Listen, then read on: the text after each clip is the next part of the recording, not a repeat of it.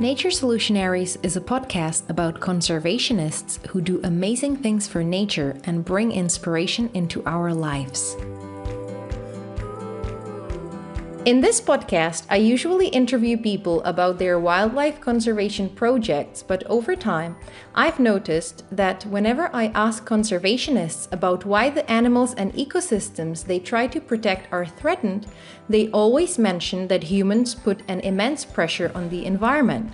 And so I thought, why not talk about the impact of the growing population on nature and about possible solutions? For that reason, I invited Terry Spahr. Terry is a filmmaker, environmental activist, and the executive director of Earth Overshoot, a nonprofit that raises awareness about our unsustainable growth in population and consumption. In 2019, he produced 8 Billion Angels, a documentary film which exposes overpopulation as the upstream cause of all our environmental problems. Together, we're going to talk about Earth overshoot, overpopulation, and overconsumption, and solutions to these problems.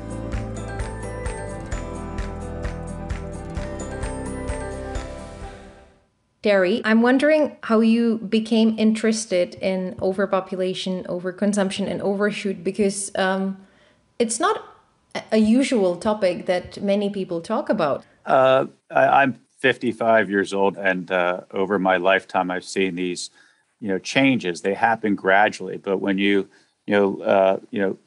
sit back and look at them, they're very real, and they're happening from an evolutionary perspective or a geological perspective very quickly, and they're happening instantaneously. These changes, and they're obviously negative in many ways from what we're doing to the earth, and so.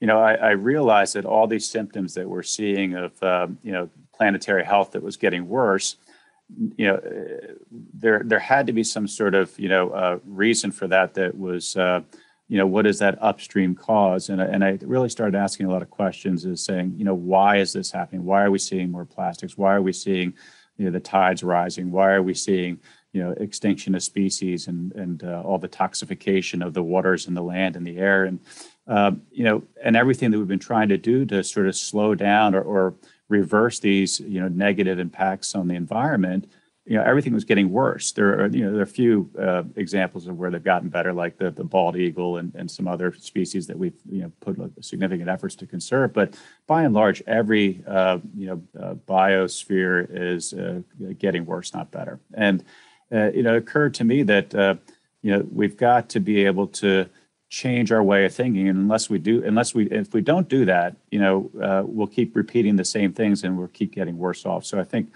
these crises we're seeing, are solvable, and but we have to address some of the issues that we haven't been willing to open that door and discuss and let out of the closet.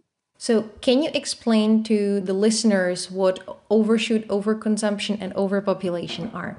That's a great question, and I think it's on our website on the front page there. It's what is sustainability, and the definition for sustainability is for the ability for a species to survive in perpetuity, basically forever, without depleting its resources nor damaging the environment in which it lives. And we're not doing that, and we're basically depleting our resources, like fish stocks and soils, and meaning healthy soils through erosion and their fertility, our freshwater reserves, our plants and our trees, and we're generating more waste across our land and in our waterways and in our air that can be assimilated naturally. So we're drastically altering the ecosystems, and they're getting worse, not better, and we're not going to be able to survive much longer. So we're essentially overshooting those resources because there are too many of us consuming too much. So there are two things that we can do, Veronica. We can either try and reduce our consumption, or we can try and reduce our overall numbers, our population. We can do both. And that's what our organization really does, is help people understand and educate them about the whole picture, and not be afraid to discuss the population issue, which most environmental organizations have an instinctive aversion to stay away from. Why do you think that so few people talk about overshoot or overpopulation? That's it's it's a tricky conversation. It's a difficult conversation, and I think it goes back historically to all kinds of issues that are whether it's human rights abuses, reproductive autonomy, political, cultural, economic, religious. So it spans all these, what I would say are minefields. And it's not an easy conversation for people to have. But, if you, and that's the purpose of the film, and it's the purpose of the nonprofit, is to help people, be able to digest it better, to understand it better, and to be able to communicate that better to other people so they can find a voice and find strength in this issue, because it's very real, and we need to have an honest and open conversation about it and be able to talk about it without having the fear of blowback from others who aren't as informed.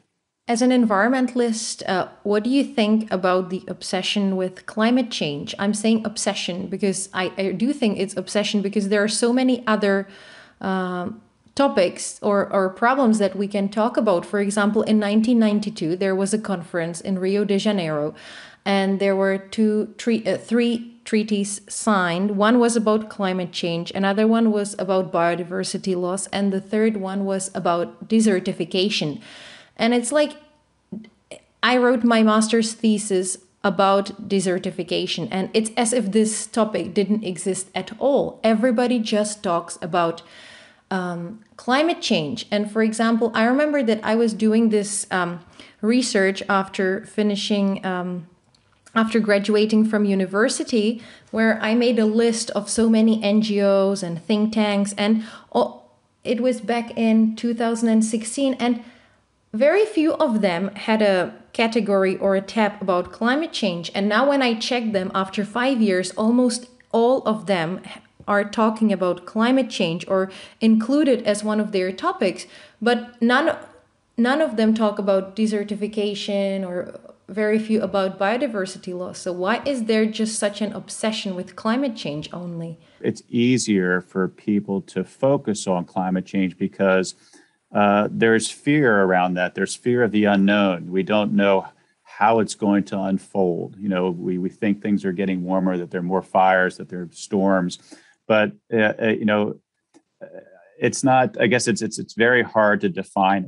It's a lot easier to define when you cut down a forest and you develop housing. That's not scary. It's not hard to see. It's not hard to understand, but it has a major impact. And it has maybe even a greater impact than climate change in some ways, especially if you're doing a lot of it across the globe. So I guess climate change, to me, it can create fear because of the unknown and how will it impact me? And I just don't know that. And I think everybody else sort of feels that fear. But I think the solutions are another thing as far as being offered to fix climate change. They're typically technological. And I think any kind of solution that deals with technology offers hope. It also offers buy-in because, there are businesses that are around it that people can profit from it. So, I get that. And I get that's why it gets focused on. And people want a vision of the future that's cheery and it doesn't require sacrifice. And, if I can have a technological fix to something, that's a lot easier than saying, oh, I need to reduce my consumption, or I need to reduce the number of children I'm having or offspring I'm having, because that's having a dramatic impact on the climate.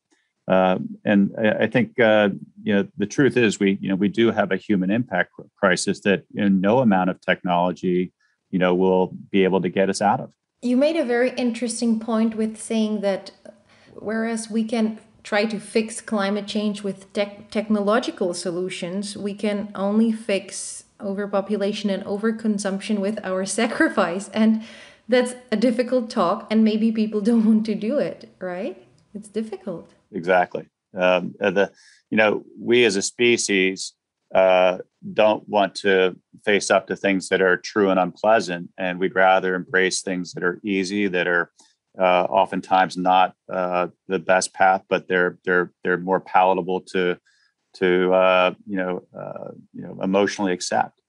And I think sometimes sacrifice is not the best thing, but it is the best thing. I think if we want to advance, we have to go through pain to advance and be healthier in life. And then the same thing goes with our looking at the environment and how best to fix it. And so, do you think that there is a chance that people will sacrifice, even if it's unpleasant for them?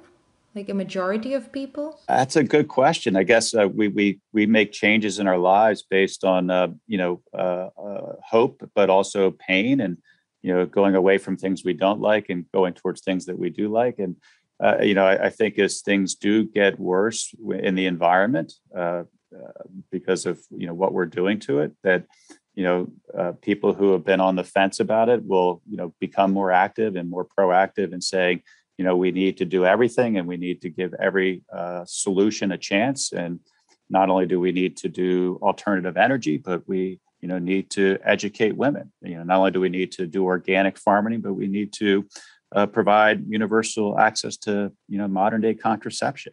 So I think we're no longer we can't sit back and just say we need to fix climate change. We need to put everything on the table, including those things that will help us what I would say grow smaller gracefully.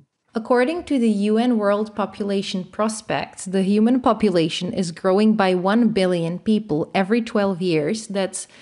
We are adding 80 million people to the planet every year. And while some countries have stopped growing and even declined in their populations, the total fertility rate continues to be above replacement level. Replacement level, it's number 2.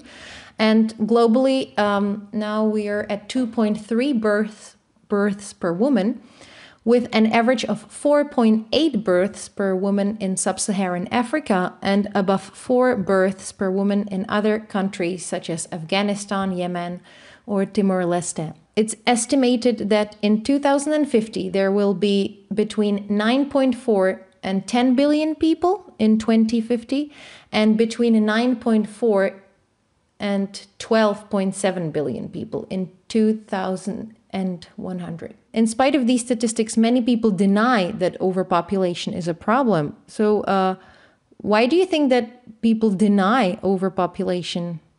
I think there are a number of reasons that get to the core of how they feel, even though it may not be logical, whether it's, again, religious or cultural or political, or just the fear of that conversation. But it's very real, and those numbers you quoted are astounding. And in the film, the bioethicist even says, certainly 8 billion, which is where we're just about to be in the next year or two, is not sustainable. And certainly 9 and 10, 11 billion are not going to be sustainable, or 12 billion. It's crazy. And we'll continue to see the general erosion of our natural resources. We'll continue to see conflict over scarce resources. It'll grow worse with more people, because each of us, no matter certainly in a developed world, we consume a heck of a lot more compared to a developing world citizen. But each of us does need food. We do need clothes. We do need shelter.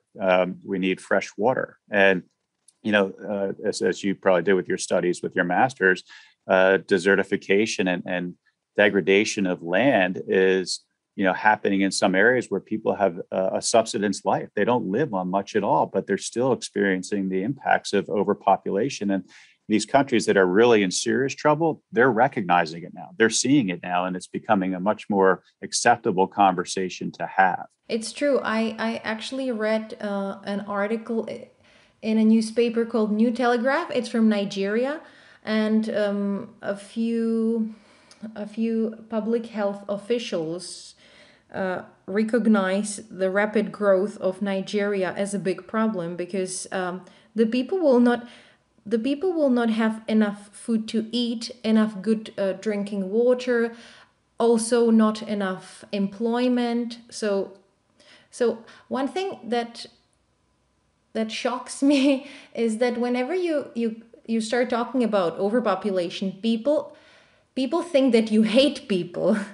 but it's not true at all, because it's actually, you want to provide good life standard for the people who are on the planet. But the more that there are of us on the planet, the lower standard everyone will have, and it will be even worse for people in the countries like Nigeria or some sub-Saharan countries where desertification is a huge problem, where the land is being degraded. So there will be more famines there, Right. It's I would think the people who are espousing and advocating, who I work with, are have their hearts in the right place. They love people, and just as you said, they want everyone to have a good and healthy and prosperous future. But when when we're adding 80 million people a year to the planet who all need just basic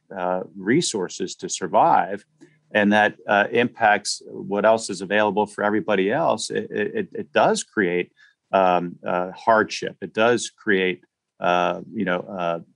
sacrifices and consequences that are negative to both human health and also to the environment. So yes, I do care deeply, not only for the environment, but deeply for human health and the future of my children. In your film, Bill Ryerson, founder and president of Population Media Center and president of the Population Institute, said that many economists have convinced politicians that more people are necessary to keep economic growth going.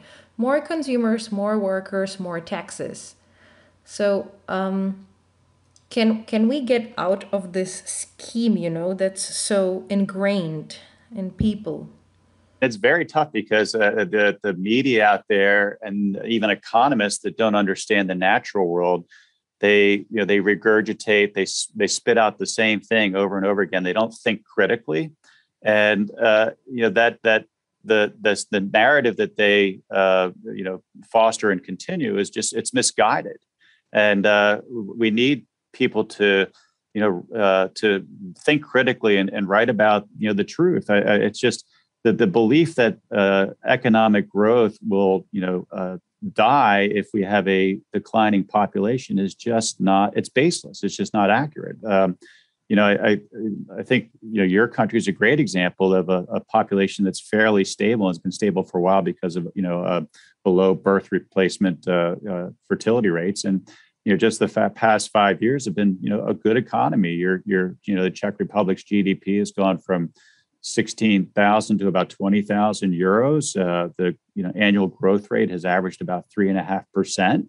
And there are many countries that are actually in declining populations, and all their economies are doing well. Japan, Bulgaria, Lithuania, Croatia, Romania, Poland, Portugal, and they're doing fine. So, I think what's incredible too is not only are they doing fine economically, but the climate and the environment is actually being restored. There's I've been reading studies in Japan where houses are going back to nature because there are not enough people to live in all the homes that were there because they have a declining population. So it's there's a restoration of nature, which is I think a good balancing act for a country that may be overshooting its resources. I watched this show. It's called Global 3000 or Global 3000. It's produced by Deutsche Welle. It's about globalization. So I love it because mostly they don't talk about Europe and the US, but all the rest of the world. And so it's very interesting for me.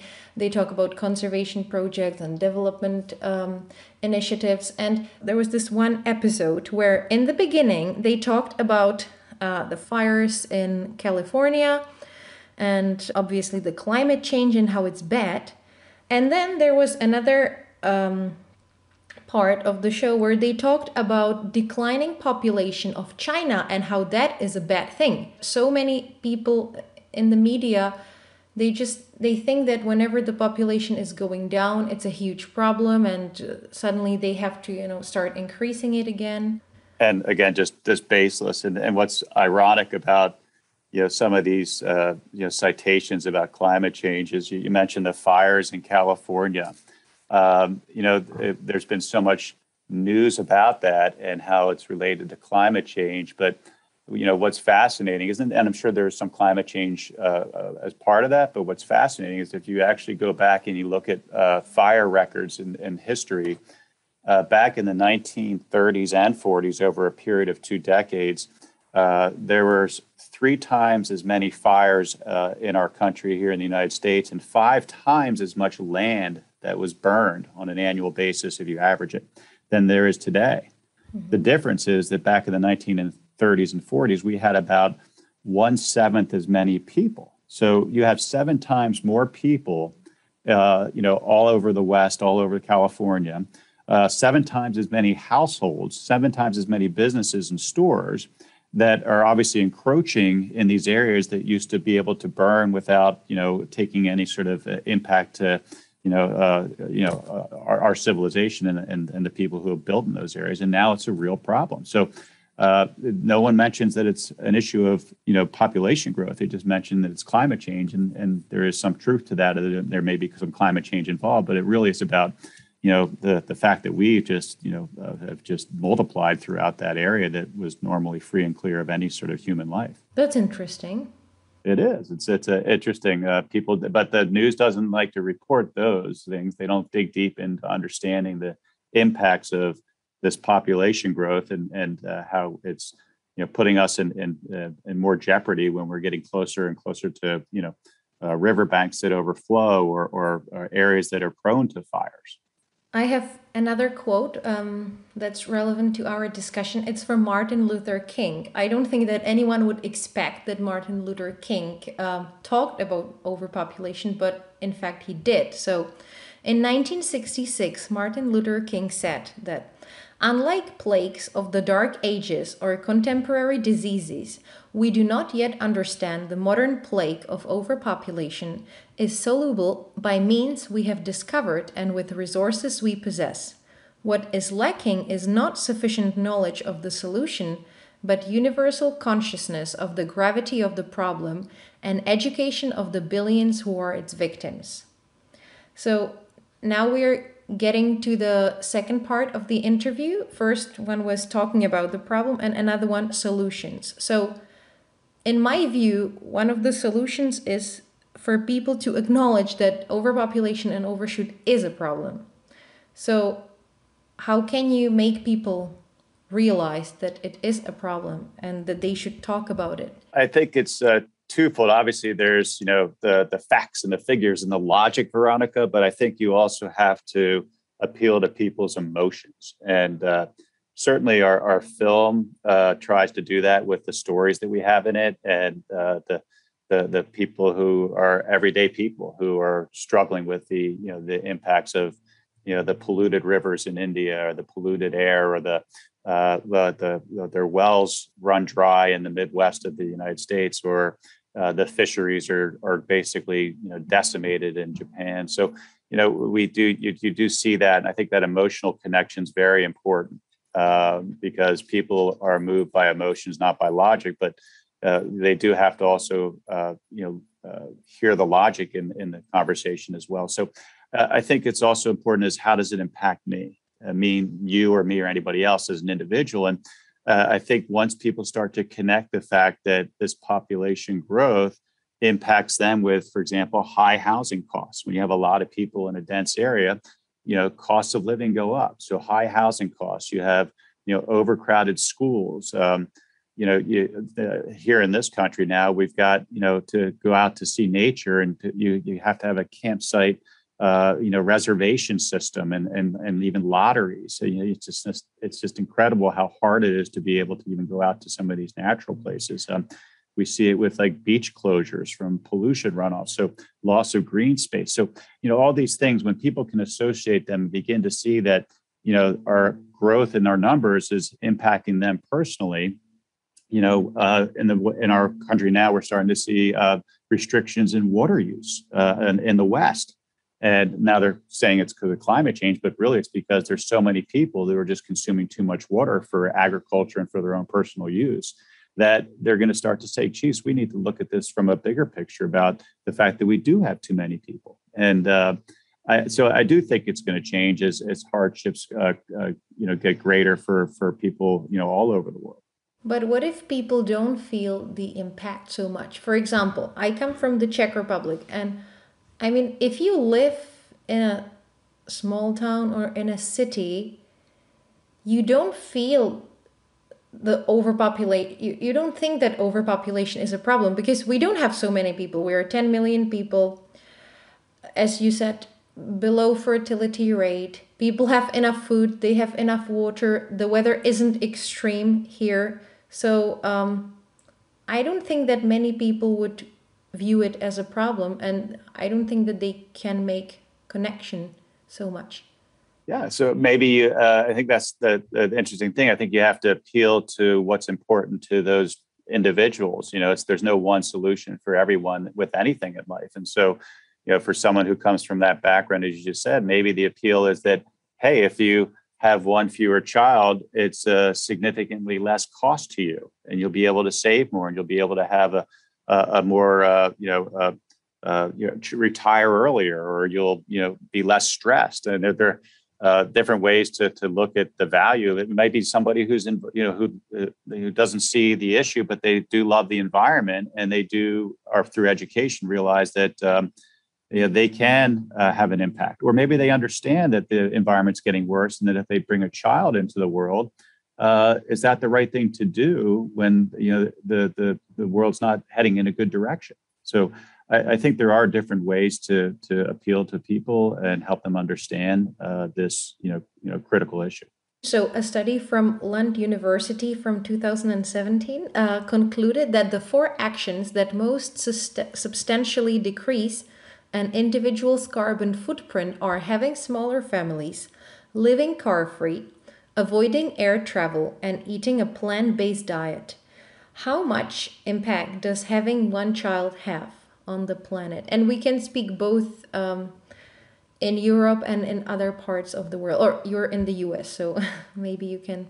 Yeah, and that's a good distinction. So, that one child born in a developed world like the US, will have a far greater impact, both with carbon emissions, CO2 into the atmosphere, and also all the other resources that child will use over their entire lifetime, far more than maybe some child from Bangladesh or Africa, where it might be the equivalent of 70 or 50 children.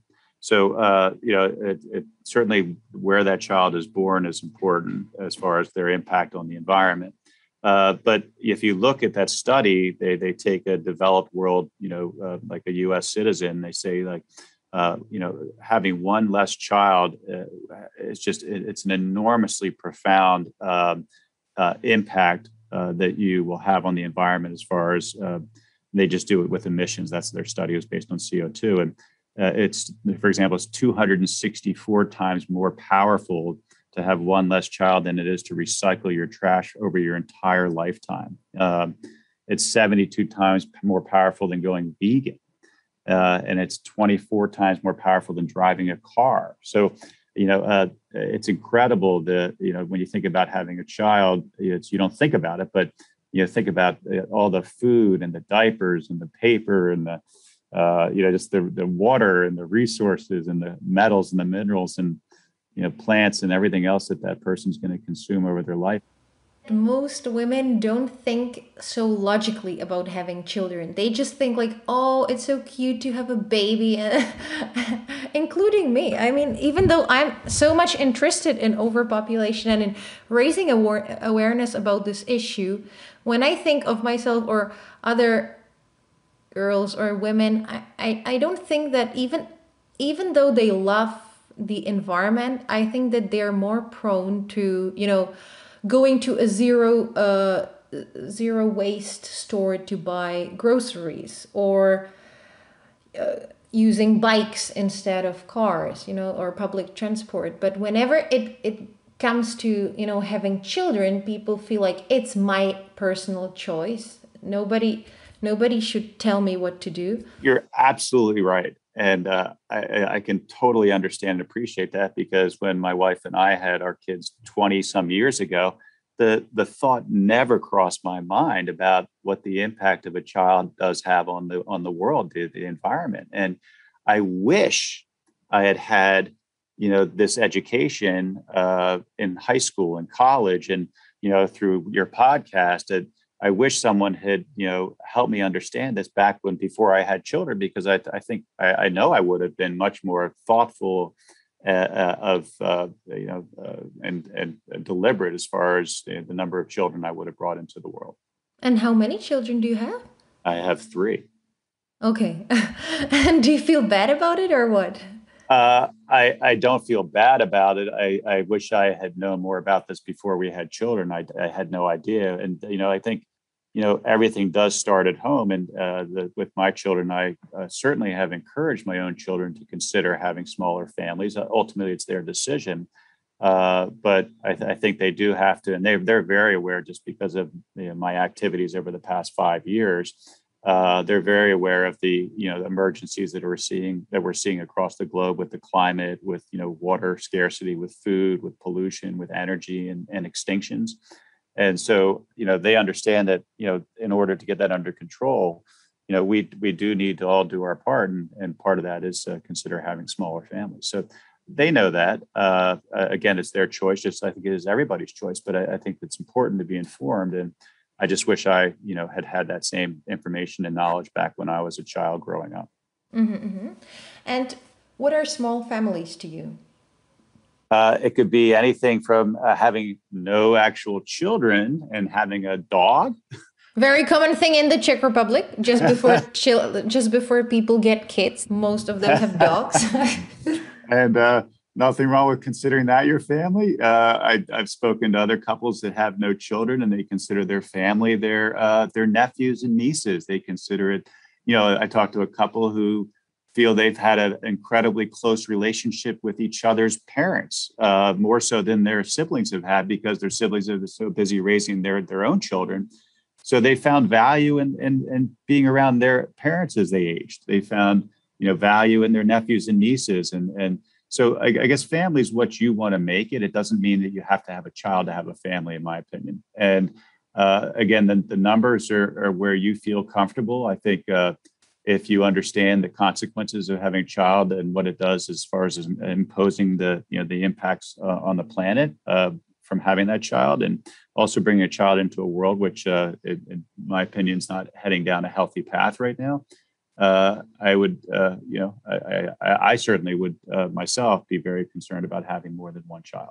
One concern with this, in case people decide not to have children consciously, not because they can't, but is that there is this pressure from grandparents. I don't know if it's the same in the US or whether it's just here, but whenever people are cross a certain age, they get asked this question so often that it's almost bugging them, like, oh, when are you going to have kids? And why don't you have kids? So it's still somehow quite unacceptable for people not to have kids.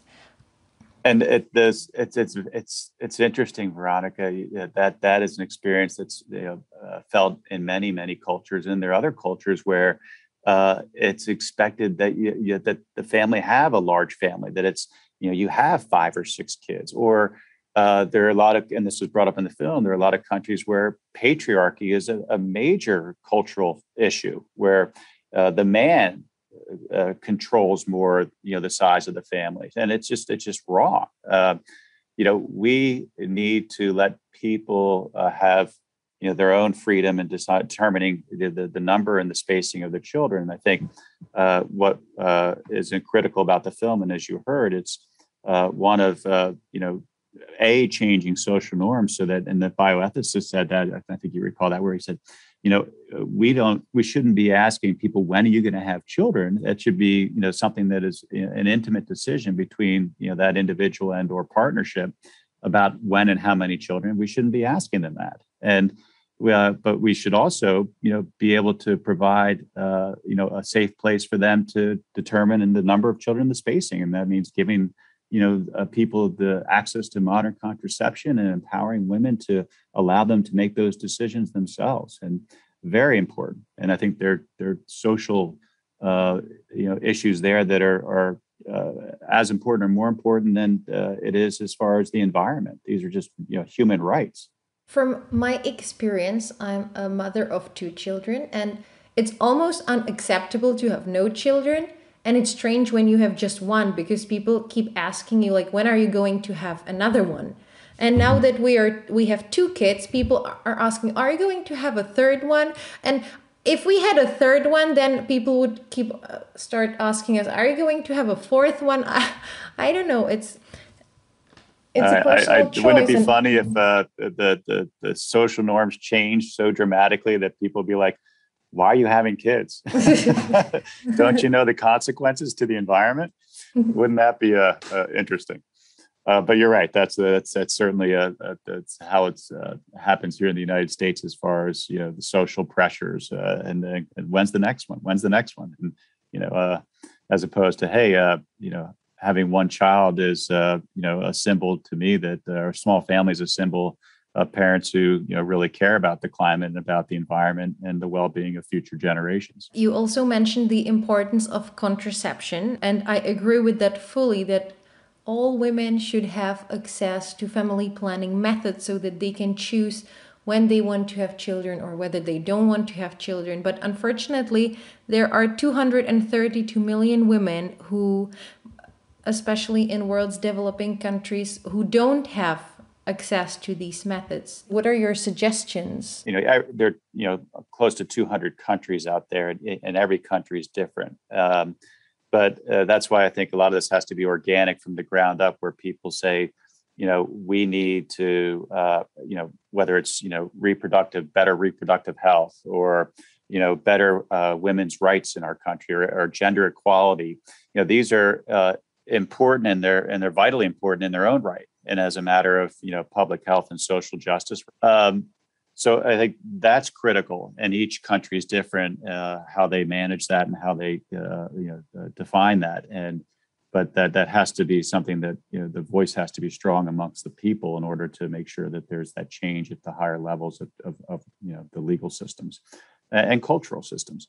And I think what's beautiful is when you have that right sort of recipe of access to reproductive health, and you have women who are empowered or in the workforce. I think an outcome from that is that you do see a reduction in total fertility, and you eventually do see a slowing of population growth, which will ensure a sustainable future for everybody and for future generations. Would you know any examples of countries or places that are doing better in terms of slowing down the growing population? It's interesting. One of our projects that we'll have by the end of the year, we're coming out with a sustainable population map, and it takes really good data of countries, and it looks at, there's an organization out there called the Global Footprint Network, and they look at a country's footprint, the amount of economic activity and consumption and the number of people, and does the country have enough resources to manage that consumption and activity from its population, and is the country actually declining in its resources, or is it have an ecological reserve, or is there a deficit? And so we're taking that stuff, and we're actually creating a map, and to sort of allow people to look at their individual country and see whether they're improving or getting worse when it comes to sustainability. And I think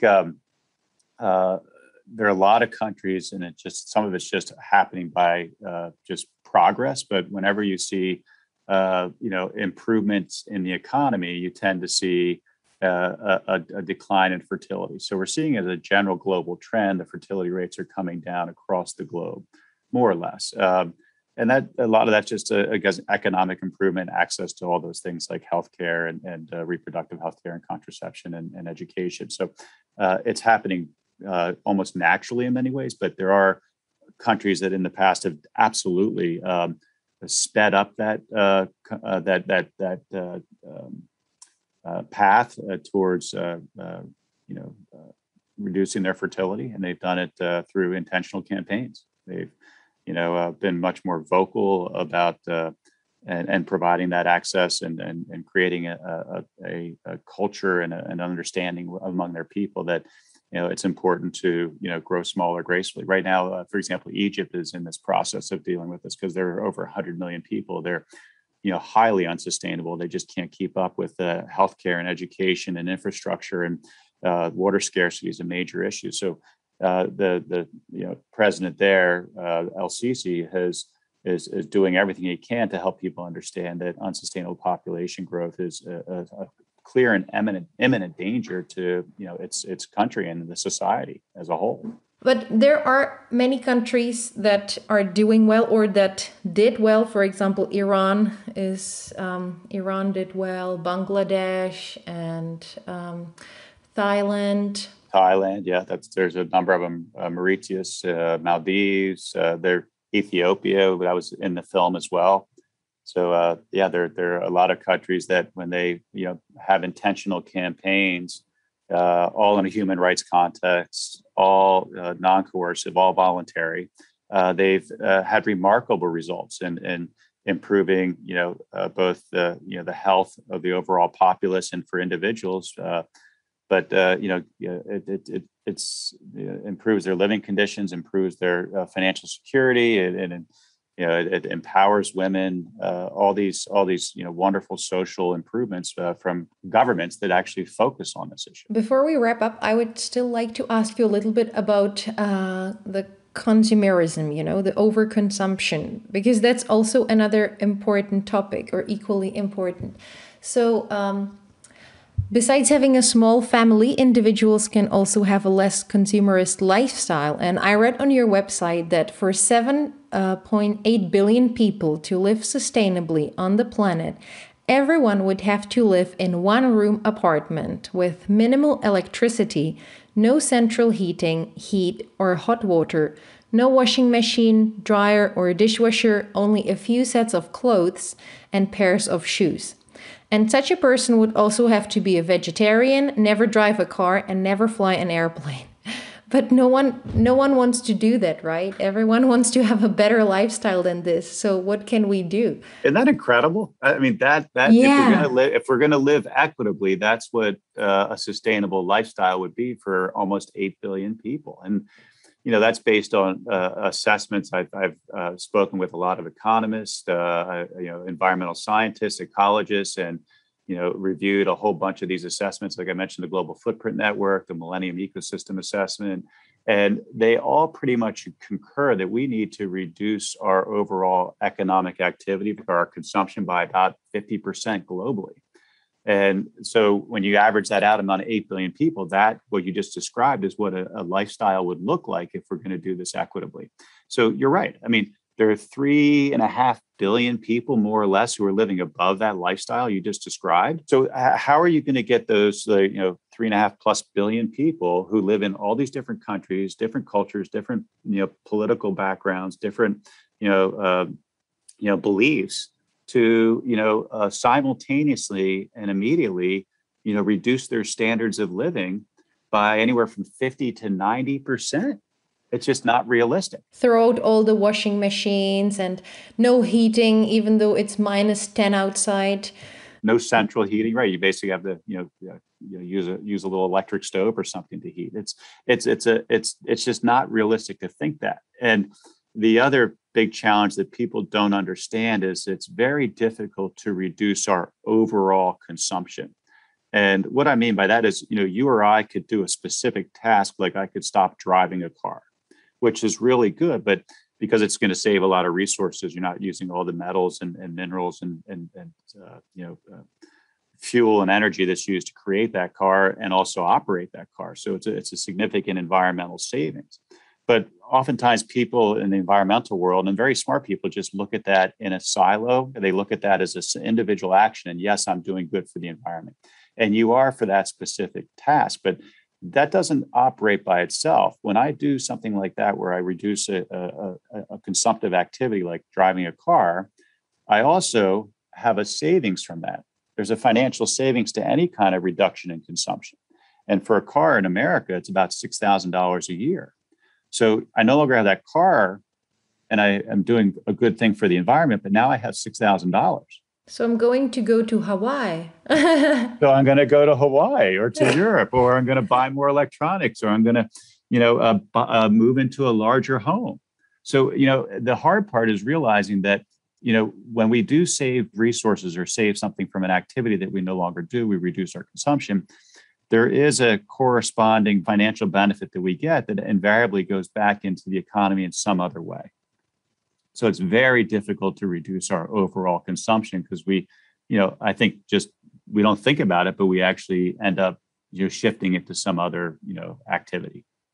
So do you think that it's realistic somehow to reduce the consumption without shifting it somewhere else? Not voluntarily. I think it's almost impossible. You literally have to either, if I gave up driving a car and the $6,000 in savings I'd have annually from not driving a car, I'd literally have to essentially rip that money up. I'd have to tear it up. I have to get it out of the economic system, because otherwise it's going back in and it's buying more materials, buying more energy, causing more damage to the environment. So you literally have to destroy that wealth. The only other thing you can really do is you can take that money and you can buy land and conserve land.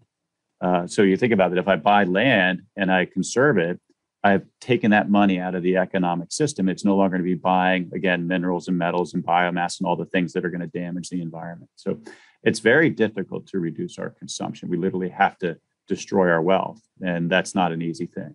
I never thought about it this way until I read it on the website. Honestly, I think that there is also this trend of minimalism, and people feel good because they have less stuff. But as you're saying, even though they buy less stuff, maybe they go for better holidays or they unknowingly do that. They think they're, living minimalistically, but are they? And that's the question. Maybe some of them are. Maybe some of them are taking that money and they're buying land and getting it out of the system, or they're giving it to organizations like us who are helping to provide, education or provide contraception or provide, education for girls in countries that are not educating girls. So, maybe they are doing that, which is a good, use of those dollars. But in most cases, you're right. They're unknowingly shifting it to other consumption and other economic activity. And it's not really changing, their lifestyle dramatically enough to make a difference. So in your view, is it worth talking about reducing the consumption? I think it absolutely is. If you can truly do that, and any dollars that you save, you use it towards things that are really going to, help, reduce our overall impact on the planet. So yes, I think you can.